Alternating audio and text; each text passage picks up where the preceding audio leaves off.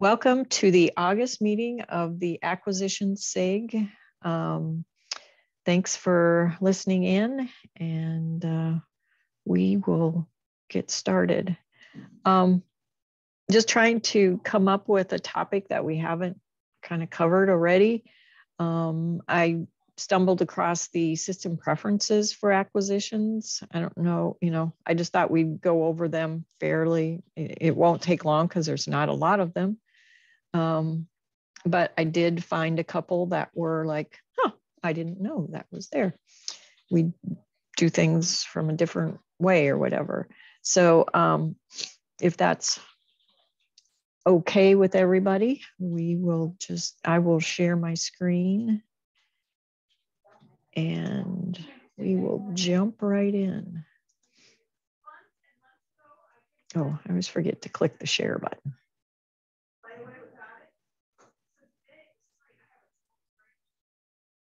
Okay, what do you see right now? Your screen. Okay. Okay, so I am in the koha-US demo site for this. And I'm assuming everybody knows how to get to the system preferences. You, from the home screen, click on administration, and then if you just, well, let's just go back here.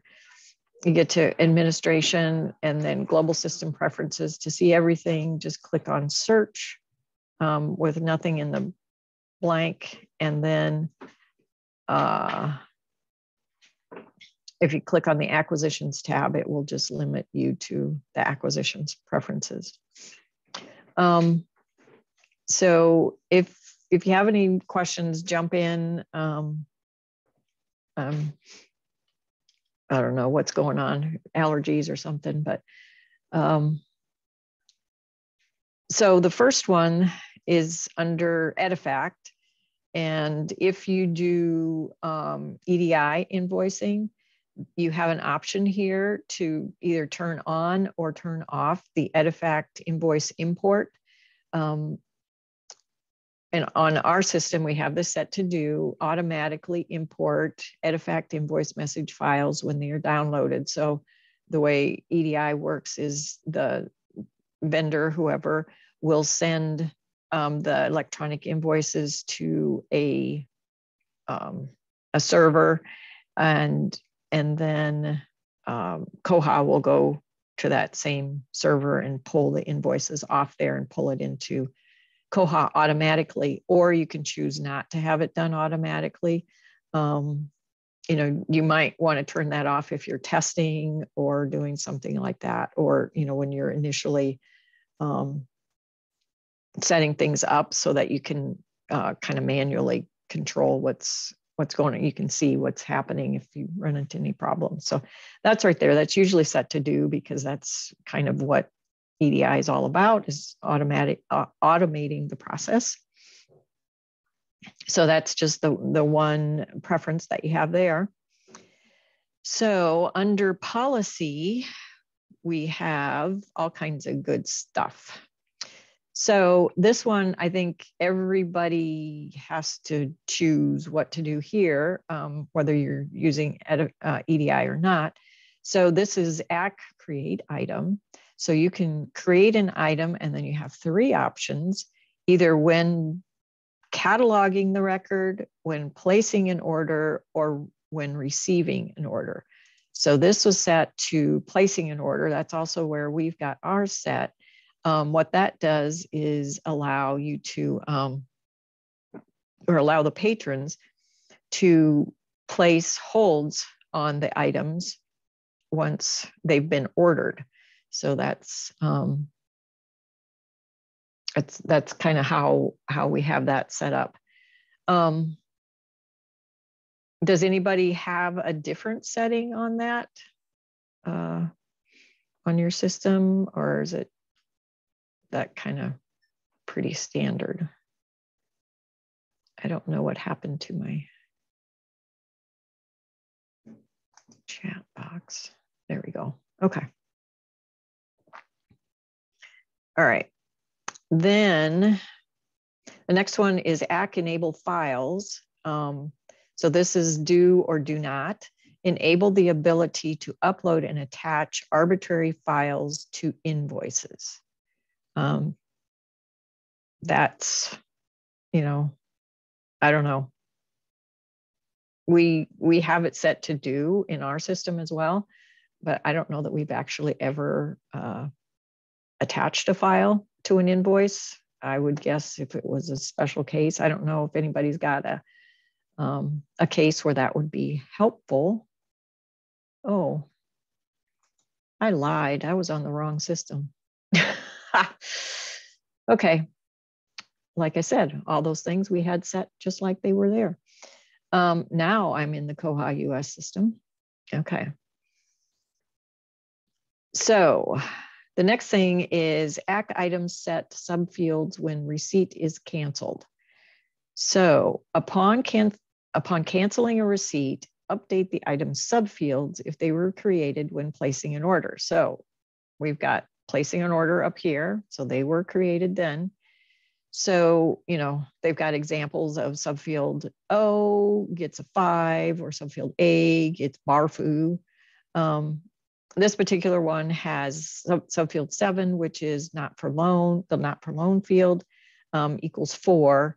And I did go in and look at the authorized values for not for loan, and there isn't a number 4. So I'm not sure what that will do. Maybe just put a 4 in there. But upon canceling a receipt, I guess you could, you know, do a couple of different things. You could, these obviously, if you saw the last screen, we don't have these two set. But I suppose you could, upon canceling a receipt, change the not for loan to, I don't know, you know, have a special, sorry, have a special authorized value that says canceled or something like that. I don't know. Hang on one second.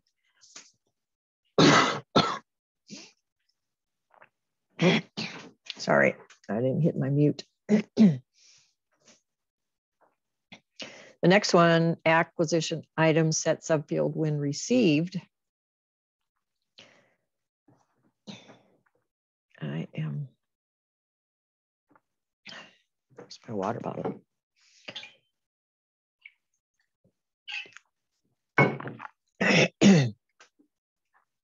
So upon receiving items, update the subfield if they were created when placing an order. So we have when placing an order.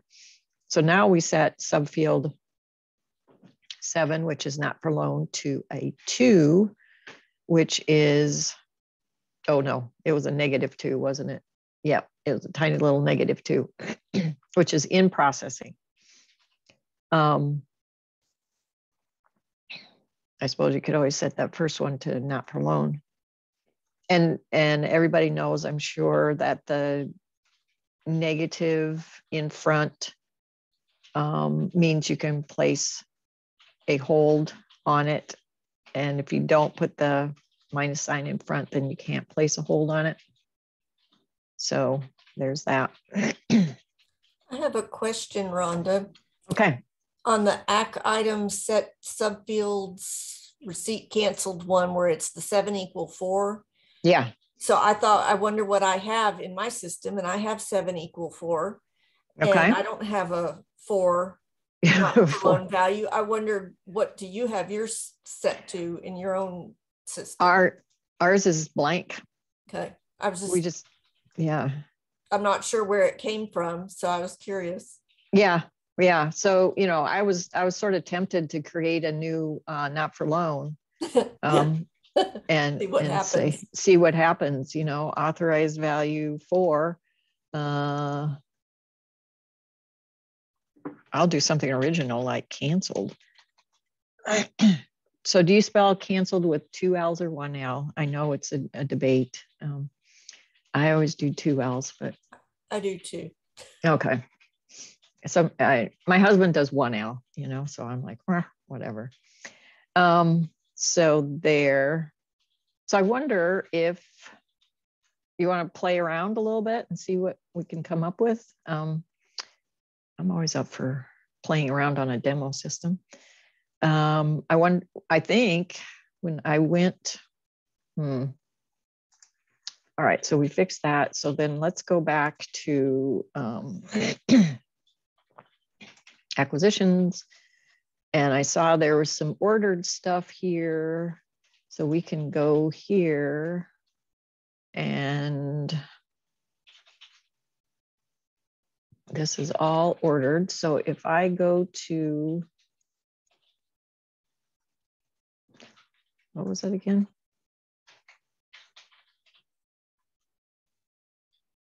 When receipt is canceled. Okay, so think through this with me.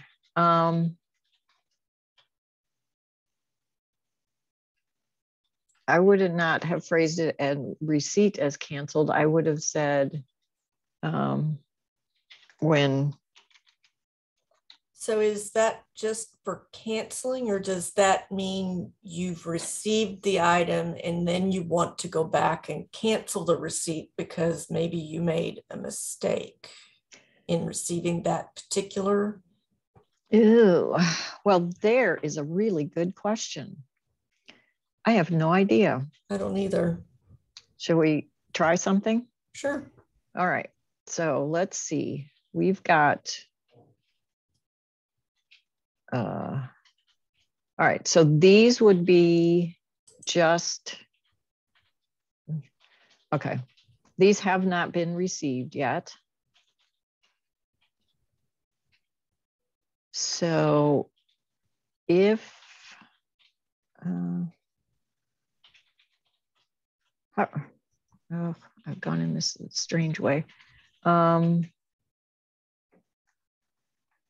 guess if I go in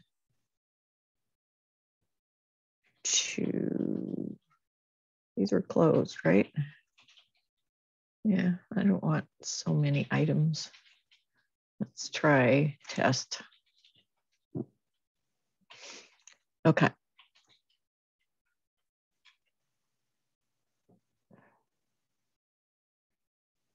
All right, somebody walk me through. I'm having a brain freeze here.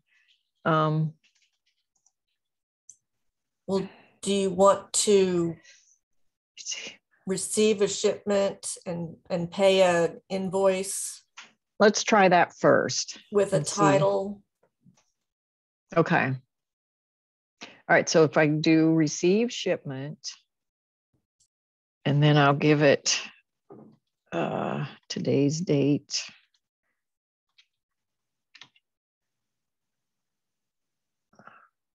I can just go to next for this thing. Okay, so these are all of my options. So if I receive it, death in focus. Let's say we received this one.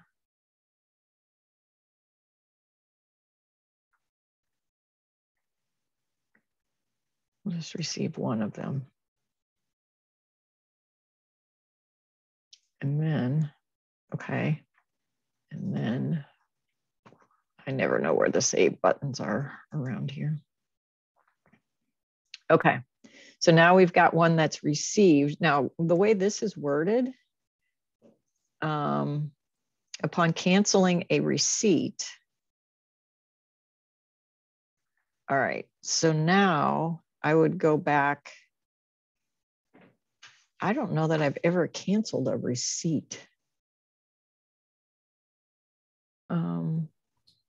So I looked it up in the manual. Yeah. And it says this preference is used in conjunction with the ACK item set subfields when received preference. If you have the system set to enter default values when you receive, you will want to have those values revert back if the receipt is canceled. this preference allows you to do that.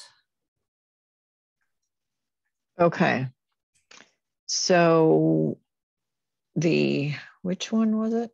So it works. This one up here. Oh, so these two work together, basically. Yeah.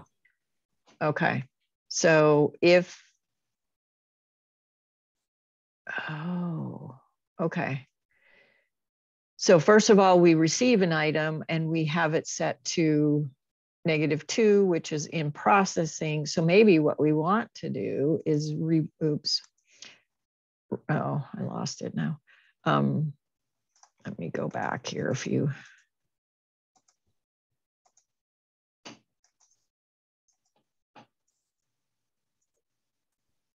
There we go. So maybe we want it to be ordered instead or something like that, because that would probably be what would. I think that you've got this working right. So I pulled up Death in Focus, and you've got 1 copy ordered and 1 copy in processing. So when you received it, it gave it that -2 to go in processing. So now Okay. if you go back in and cancel that receipt, it shouldn't move it from in processing to canceled. Okay. So, okay. So back here. I'm now not in acquisitions anymore. Acquisitions. All right. Vendor. They should all be Baker and Taylor. Okay. Oh, okay. I think that one was in this mystery thing, right? Yeah, so if you click on Death in Focus right there, or Okay. no, it was in the fiction basket, I think. Okay, because that's got 1. Oh, are there more pages? Yes, there are more pages. There's always more pages. Here's the received one. Okay, yeah, so you're in the right place. So click on that title so you can see. You've got 1 in processing and 1 ordered. All right. And then the in processing one. I don't know how you cancel a receipt. So I'm guessing if you go back 1. Okay. Can you try clicking on the acquisitions details tab, and then it should show you the basket? Yeah, that would be the way. Okay, so go forward 1. So go forward 1. Oh, I see. Okay, acquisitions details tab. And then go to the basket where the one that has the invoice with the today's date. Okay, so see invoice number.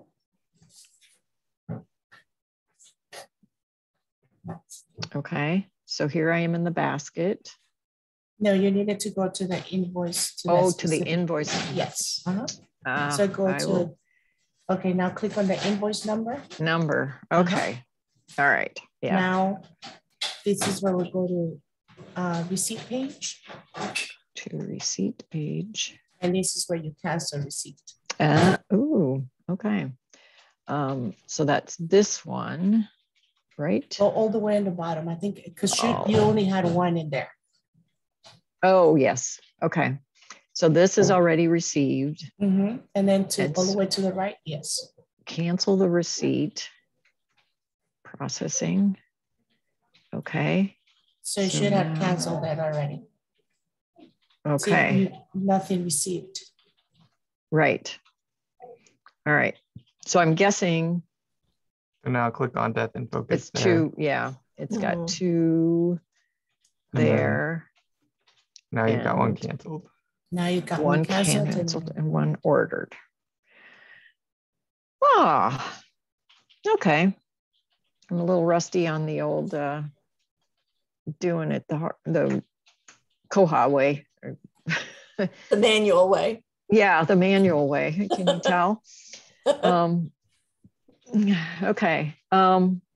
Yeah. So So Barbara, you said you had this set to a 4 or something on your system? Well, my preference was the same as in the koha-US, it's 7 = 4, but I don't have you don't have a 4 authorized value defined for the 4. So either we have done it and we get no value, or we've never done it. I don't recall really canceling a receipt of anything, but I'm not the one that does it all the time. Right. Yeah. Yeah. Okay. That is kind of interesting. And I mean, you know, if we changed it back to, what was it? -1, I think was on ordered, you know, that would be putting it back in the status it came from. Yeah. Which is kind of what that description that you read kind of implied. That was the purpose of the whole thing. Okay. Well, that was kind of interesting. Okay. Just to see, I didn't even realize these two things were in here because we have EDI and we set all that stuff through EDI. But these are kind of handy if you don't, I would think. Okay, moving on. Acquisition view baskets. Show baskets in system regardless of owner, from staff member's library, or created or managed by staff member. So this one was set to in system regardless of owner. I would think that these other ones would be really helpful if you had like a consortium or, you know, something like that, you know, for the staff members library, or if you know, had multiple people doing acquisitions, or you only wanted the acquisition person to see any of this stuff. So that ability to limit who sees what baskets is there. Acquisition warn on duplicate invoices. You have warn and do not warn when the librarian tries to receive an invoice with a duplicate number. I think, you know, ours is set to warn also, because we're trying not to have duplicate invoice numbers. Basket confirmations. When closing or reopen a basket, do not ask for confirmation or always ask for confirmation. This one is set to do not ask for confirmation. I think ours is set to always ask for confirmation, because I know that, yeah, it is. Because every time we go in, it, you know, if you close a basket or reopen it, it prompts to confirm that that's what you want to do. So I'm not sure if it's better or not, but I think that was the way it was set up when we first got on it, and we've just always left it that way. Ours was originally set up to ask, and after a while, it was just like you had to click the confirmation all the time, and it's just me and one other person doing the stuff, and we finally decided that it would be just one less click to worry about. So we turned it off, and we feel okay. Okay. With it off. Yeah, I'm actually thinking I'm going to ask Holly if she, you know, our acquisitions person, if she wants to just turn that off too, because I don't know, it might just be a comfort thing for her, but who knows. Next one is claims BCC copy. Don't send or send a blind copy to logged in user when sending serial or acquisition claims notices. We don't actually send claims notices through here, so I don't know, does anybody actually use this of the 4 libraries represented? We don't. Yeah, we don't. Okay. Okay. Then currency format, display currencies in the following formats. So you've got US, you've got Chinese, you've got French. Ours is set to US. So email purchase suggestions and the email address. So choose an email address that new purchase suggestions will be sent to. This is set to none, or you can set it to the email address of the branch that's set somewhere else in the system preferences. do the email address for suggestions or the Koha admin email address. So this one is set to none. I think that's what ours is set to too. If you choose email address for suggestions, you have to enter a valid email address. So I guess you could have all of your purchase suggestions not only show up in the system, but you could get an email alert sent to someone. I think with the number of purchase suggestions that we get, that would just be annoying to somebody. So we just go in and look because there's always something there. Does anybody use this alert to? We don't. We also felt it would just be kind of annoying. And so we do what y'all are doing is we kind of have one person who sort of manages it. Okay. Yeah. Yeah. Same with us. We don't use it. Yeah. Okay. Yeah, we don't either, but I wish I could turn it on for some branches, but not all branches. Because then like I could have my little libraries get emailed, but the big ones that would get spam wouldn't have to get spammed. Mm-hmm. Yeah, I suppose the smaller ones, if they get one purchase suggestion every 3 weeks or something, they don't always check. Yeah. The thing. Yep. Okay. These two next, the two next ones, mark fields to order and mark item fields to order, is used, I know, by EDI. So you basically, I think if I click on this, they do have some stuff set in here.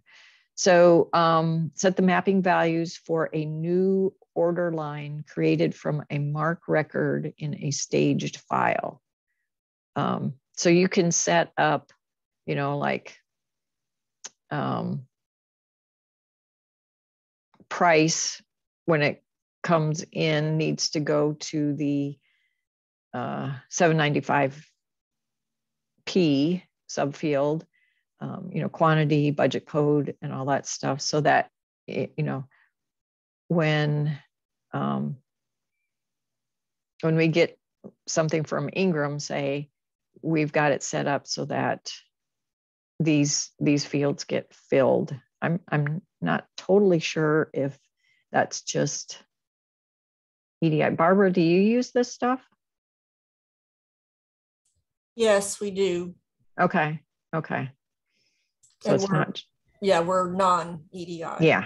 Yeah. So, and then this mark item fields to order, you can pretty much set up a item record with what's available here for the different subfields. So the branches and the I types and all that kind of stuff you can set up so that when your items come in, they're populated already and you don't have to fill in all that stuff. Some of these, your home branch, that could be really repetitive, or the item type, if you're ordering, if you're pulling in a bunch of books, all of them will be books, so you don't have to redo all of that information. So those are two very handy things to set up, talking with your support provider, or somebody can, your vendor can help you get these things set up too. So order price rounding. So this is don't round to nearest cent, or it says round.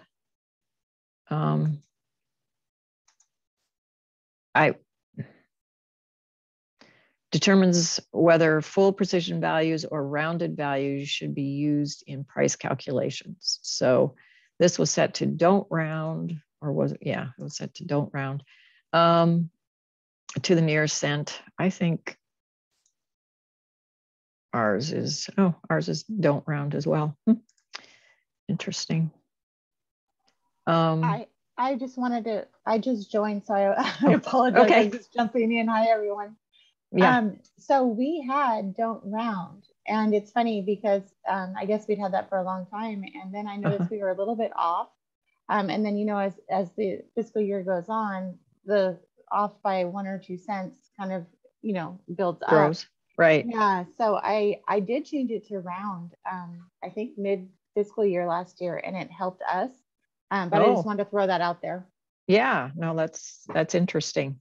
Yeah, because I'm kind of surprised that ours is set to don't round.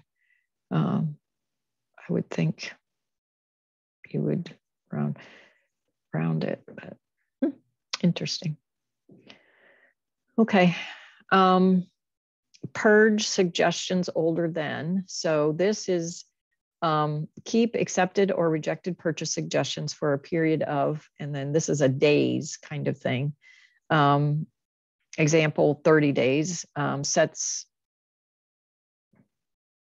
purgation, is that a word, of suggestions for those older than 30 days.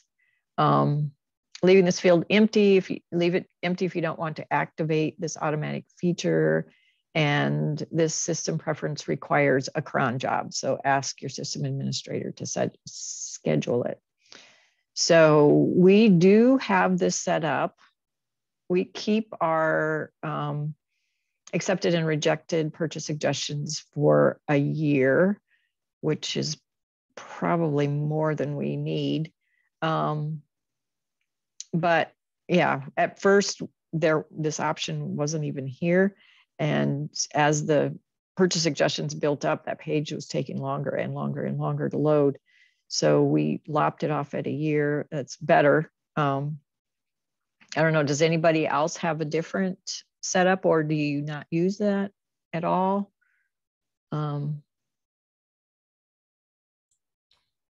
I thought we had ours set up, but I checked it and it's blank. So I'm going to have to go and investigate that. Okay. Yeah. Cause you know, we're trying to figure out where that line is of, you know, keep it around so you can refer back to it if any questions come up. But, you know, once it gets old, it's just taking up space, you know. And I think one of the discussions here too was wanting to keep it for a period of time in order to show our responsiveness to the public in, you know, how many things we actually purchased at their request. And that maybe that's why I don't have it filled in. I'm not sure. Oh, okay. Mm-hmm. Yeah. I have a question. We have ours set to 60 days, but we still haven't figured out if when they get purged from the system, does it also erase it from the patron's record? Yeah. Like, you know what it does? So like we have a limit of 12 suggestions per year. So if we're getting rid of them every 2 months, then that means that they're allowed an extra. They could go hog wild. Yeah. Yeah, that's what we weren't sure about. Okay.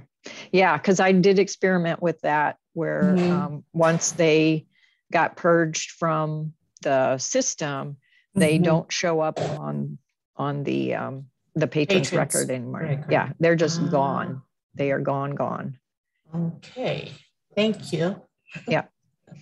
And there is we'll finish this and then I want to go back and talk about some settings for the purchase suggestions too. Now that came up. So tax rates. Barbara and I don't have to worry about this in Texas, but I think California does. Am I right? Yes, we do. Okay. So tax rates are, you know, for us, it's 0. So, you know, you just enter in the percentage and then the first item in the list will be selected by default. For more than one value, separate with the pipe. Database will only accept up to 4 decimal precision. So for California, do you just put in like whatever the tax rate is, and then it will automatically calculate that onto your orders? What we have, because it depends by county, and like if we buy from Amazon, it's 9.5, I believe. Okay. But if I go to the local bookstore, it's 10.25. So we have about 5 different ones. And also because Christy was saying, sometimes we're off by a few pennies, but now that makes sense. So I'm going to try to do round, see if that evens it out.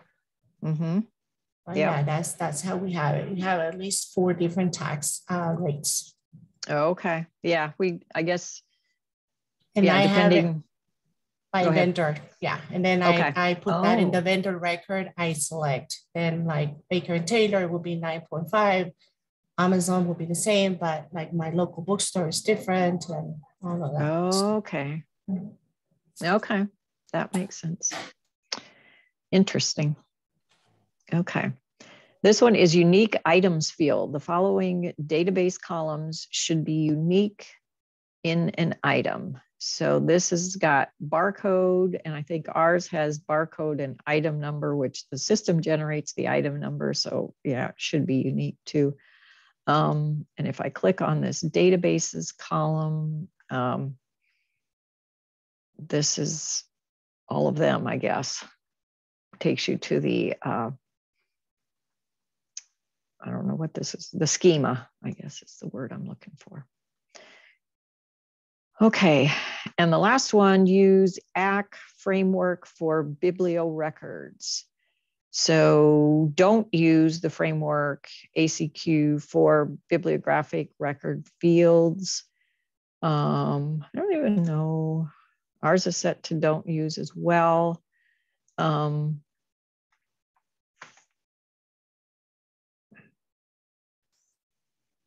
think that's because we use different frameworks for different vendors.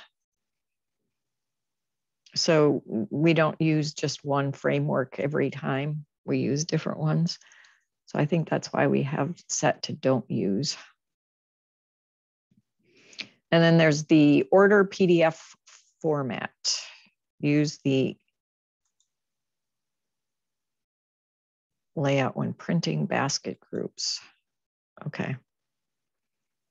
I guess we just use English because, there's a 2-page and a 3-page. I don't know what that is. Anyway, but the other thing, when you were talking about limiting, what did you say, 12 per year or something like that? Yes. Okay. Yeah. So what we did, I'm not even sure where these are located. Yeah, it's okay. So there's the purge one, and there's the send email.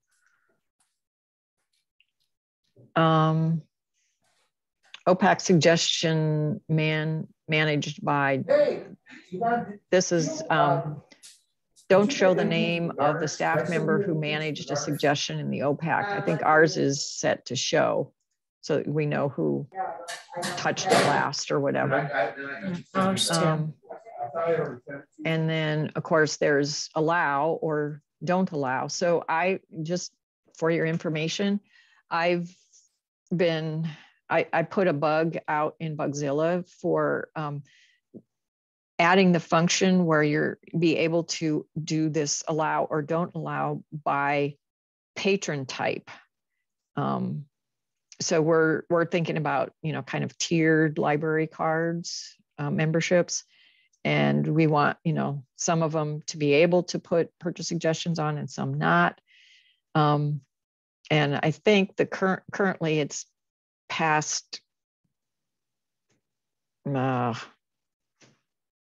test or whatever that is. I just tested it yesterday and it was working fine. So that's a feature that hopefully will get added like a year down the road or whatever it is in the next release. Anyway, so there, Victoria, I'm sure you're aware of these two things to control your patron suggestions. The first one is limit patrons to, and then you can put, a number in there of open suggestions. So as long as they're in the pending, as long as the suggestion is in the pending category, it's considered open. If you move it out of the pending category into, what is it, rejected or accepted or checked or anything like that, then it's not an open suggestion anymore. So you could limit them that way. We didn't find that real effective because part of our process was to, we have tabs set up for all the collection developers. And, we have somebody every day that checks and moves stuff into the appropriate collection developers tab. So as soon as we did that, they were no longer open suggestions and the people, they could just suggest away. So it only limits them when they're in the pending file. Yes. Okay. Yes, we discovered that the hard way. Yeah. So we didn't know that. Yeah. And so we were kind of the impetus behind getting the second one, which is limiting the number of total suggestions allowed in so many days. So this is like, ours is set up to allow 3 in a rolling 30 days. So they can only make 3 suggestions and then they are frozen out for another 30 days. Currently, this is broken, but yeah, it's supposed to be fixed in the next micro release of Koha. So it should be back fairly quickly. But this is what we use. Go ahead. So if you put 2 in 30 days, then we're giving them like 12 a year, which is our main. Right. Well, if you put two in 30 days, they'd get 24 in a year. Yeah, you're right. Yeah. But yeah, you could say, 12 in 365 days. 360, okay. And then that would limit them. They could put them all in May if they wanted to, but then they would be, and it's a rolling 365 days. So they wouldn't be able to put any more in until next May. Time. Okay. Yeah. So, but that's supposed to be fixed in the 21.11.6. That's supposed to be fixed. It was working great there for a while, but then broke. Okay, but I just I just wanted to make sure you were aware of that. And then of course, you can set customize your forms with fields that should be mandatory for purchase suggestions. So then you can click, obviously we have author selected and we have title selected. And I don't know what else, but it would, I think item type, just so that they make sure that they pick whatever, that's kind of to cover them. Because if they're thinking ebook, and they don't select anything, then that's frustrating for them if they end up with a book, And then these are the unwanted fields. So if you don't care about, the patron reason or the publication date, place, I guess maybe the reason might be helpful, but we hid quantity because they're only getting 1. They can put 12 in there if they want, but it doesn't matter. And then OPAC view other suggestions. So this is on the OPAC. we've got this to don't show, but you could set it to show purchase suggestions from other patrons on the OPAC so everybody could see what everybody else is suggesting. We didn't think people would really want that. So sometimes they suggest things that are private. So there's some stuff about purchase suggestions, which is sort of related to acquisitions. And thank you. Yep. Oh, somehow we got 50 minutes in. I didn't think this would take very long. So anything else? Oh, I guess there's two more suggestions. So don't allow patrons that aren't logged in to make purchase suggestions. We've got that set to don't allow. They have to actually be logged in before they can make a purchase suggestion, because we want to make sure that they're library card holders. And then I guess if you have an anonymous patron, you set up something. Rhonda, on the under the policy, under the OPAC view other suggestions where you have don't show. Yes. We have show, and okay. I would assume, and I'm not sure if you know the answer, that it wouldn't say like Rhonda or Christy has X title suggested. Would it be anonymous, or do you know? I do not know, because we've never turned that on. I don't know how we would even go about testing that. If I said show, and then, oh, okay. All right, so then if I go here, I'm logged in. I go to, oh, okay. So you have to be in the OPAC, right? Good point. No wonder I'm so confused. Okay. I think this is all the way down here. Here's the OPAC. All right, so I set it.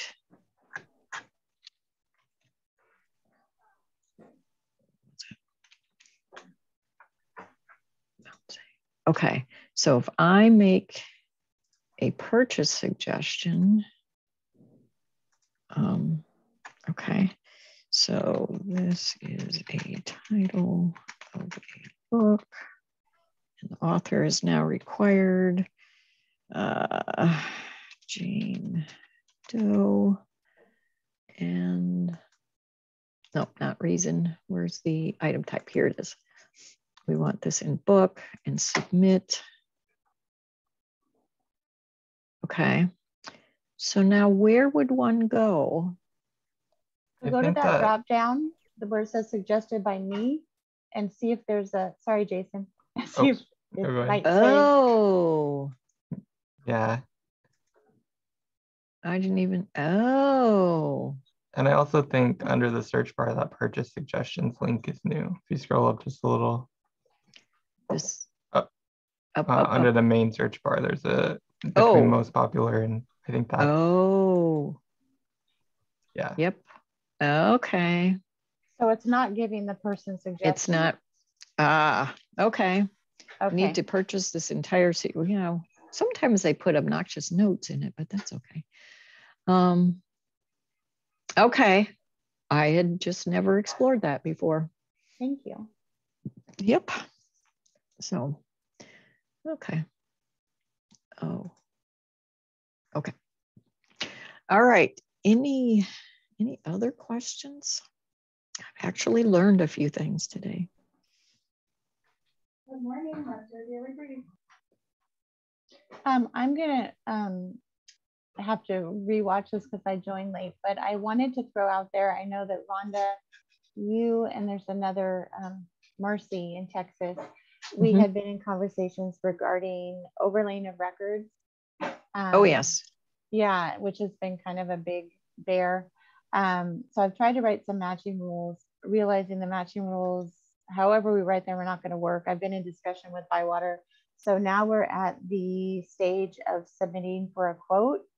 And as I understand it, other ILSs are able to append and not overlay all the records. So I'm going to send it to development, but I just wanted to know if other libraries, I'm throwing it out there, I know we're at the last minute, may be interested in joining in. If there's, I don't know how much those cost, those development requests. Yeah.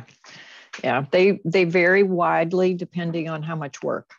You know, we've had $500 quotes and we've had $4,000 quotes. Okay. Maybe even $5,000 quotes. Just depending on how complicated it is, how many hours their developers need to spend on it. Because we're at the point where we need to set up new accounts, as I think others are, for ordering any duplicate titles, so we don't overlay our existing records. Okay. But I'm thinking that down the road, Koha development will want to use this, and I put in a bug. Oh. And it's basically, I'm trying to find what it is, but it's basically, I think it's 31092. And it's basically telling to append on the leader record in the bib. So leader records have different numbers, and depending on what, when you do a batch item import, it would see like, oh, well, this matches, this is a full record, we're not going to append it. This is not a full record, we're going to overlay it. So anyway, again, I know we're at the last minutes, but I wanted to throw that out there. And if any of you want to look at that bug, the 31092. All right. And maybe we could look at it for next month to see if anyone has any ideas. So thanks. Okay. Yeah. It's good to know. Okay. Yeah. I'll definitely look at that. Run it past the catalogers, see what they think. Does anybody else have anything they wanted to add? You have. Okay. Well, then I would say everybody should have a great rest of your day. And I'm going to stop sharing. There we go. And then, yeah, I know it's most summer reading programs are over, and now we're moving into the school year. So, and fellow Texans, stay cool. It's just hot. So we'll see you all next month. If not, oh, I lied. No, we need to see you next month, but in Lawrence, Kansas. That's when our next meeting will be. So our next meeting will be at the conference. So if you're there, get to meet you in person. And if you're going to participate online, correct me if I'm wrong, but we are going to be broadcasting the SIG meetings from the conference. So we'll see you there. And yeah, if you're planning on coming in person, looking forward to seeing you. And maybe we can get everybody from the acquisition SIG to go out to lunch one day, just to get to know each other a little better. And then it'd be, I know when I get to meet somebody face to face, it's easier for me to contact them later through the year and just, ask questions and things like that. So, so we'll see you all next month, but it will be from Lawrence, Kansas. So have a good day. Thank you. Thank you. Thank you. Bye. Bye.